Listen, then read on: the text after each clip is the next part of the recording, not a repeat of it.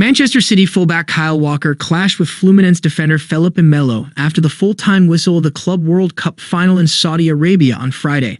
As the City players broke into celebrations, the frustrated Felipe Melo took offense with a supposed disrespectful celebration by City winger Jack Grealish.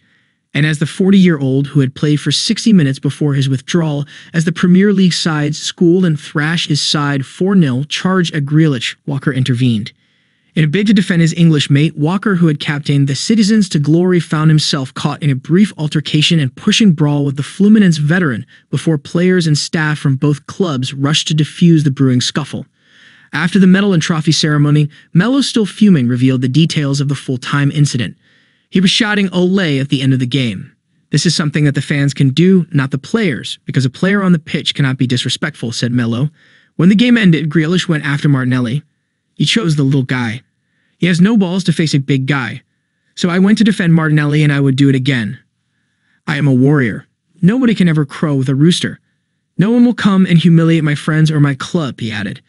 Even though Martinelli backed Melo's version of the incident, Grealish, who was hilariously escorted off the pitch and past the press afterwards, took to social media to dismiss the Brazilians.